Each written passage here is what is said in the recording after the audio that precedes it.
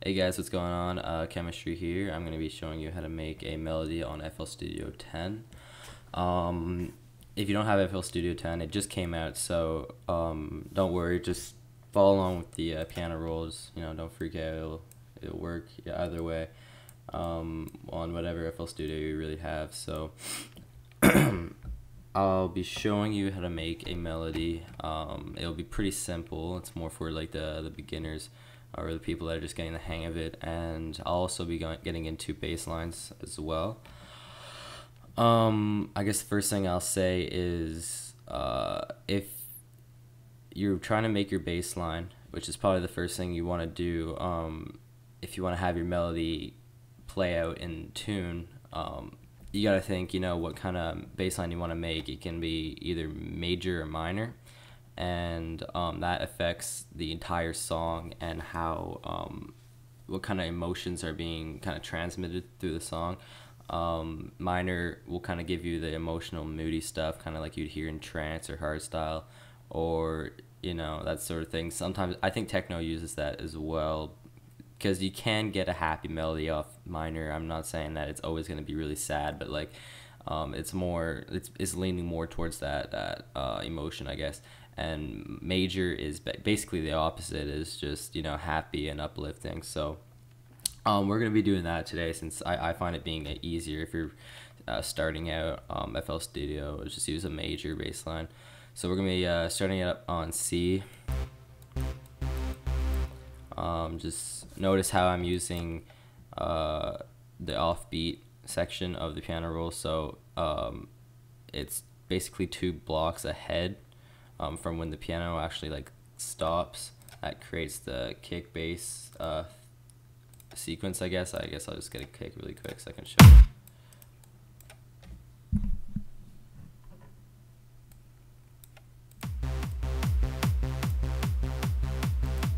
Yeah, so that basically shows you that, and that you should always make your bass line that way. Offbeat bass lines are usually the way to go. I'll just be using C major because it doesn't use the scale doesn't use any black notes. You basically have to like forget about the black notes, just concentrate on all the white ones as you're making the melody. If you're having troubles, figuring out what notes to use after the first note you choose in the bass line, so I chose C. If you don't know what to use afterwards, like I said, it's just use white notes, but you can really just mix it around. I'm using C, G, A, F, so it's doing like the if you don't like that, you can mix it around. You can go, or even just kind of mix it around through those kind of notes, those 4 notes, or you don't have you have a lot of options, but you don't have that many notes to choose from. Just kind of mix it around. So getting into the melody now, so there's certain notes you want to begin your melody with. You can begin with C, which is the bass line note, the first one, or you can try G, which is like the middle from the 2 C's, or what I like to call the orgasmic note is in this case it's E. But how you figure that out, you just have to look at the first note that you made, that you chose for your bass line, and then take 2 full steps, and then you'll find the orgasmic note right here. So 1, 2, orgasmic note. So kind of make this. I'm gonna take off that kick. And for minor, it's full step, half step. And yeah, there you go. So what we'll be doing is we'll be putting every note of the melody whenever the bass line isn't playing, I guess, filling out every hole. As you can see, it's just filling it out.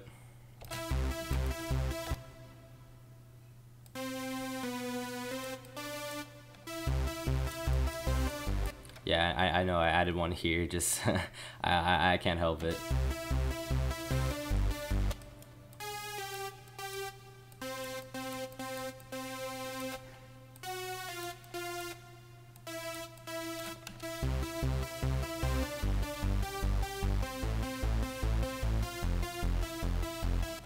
So I guess like I said, you only have to concentrate on the white notes with this particular bass line. If you were to move it up any, you would have at least one black note that you have to worry about. I just find if only having white notes make it more simple, and you really can't go wrong. I mean, as long as you start off with something like E, for example, for this particular bass line, E. Whatever you kind of choose afterwards, if you do listen to happy, hardcore or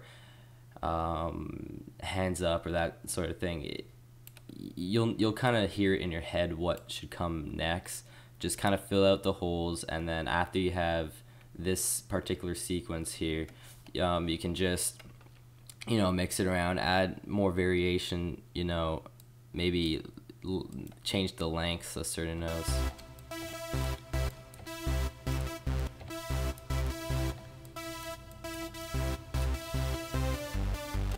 Something like that, and make it more, maybe cancel out that repetition of just having every note single out like that. And that's pretty much it, guys. I'm gonna be coming out with a advanced melody tutorial right after this, so if you want to see some more of that, I'll put a link in the description and that and an annotation.